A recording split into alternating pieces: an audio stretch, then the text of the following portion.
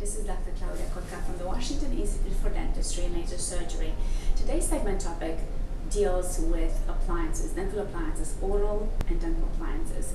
There are many different applications for oral dental appliances. As a matter of fact, there are as many as over 400 different appliances available. Certainly the customization is very important, and the Institute here, we focus on identifying, of course, the etiology, causative diagnosis, as well as the treatment planning. But in terms of the subtypes of appliances available, there's sports appliances, of course, that address sports dentistry and sports medicine.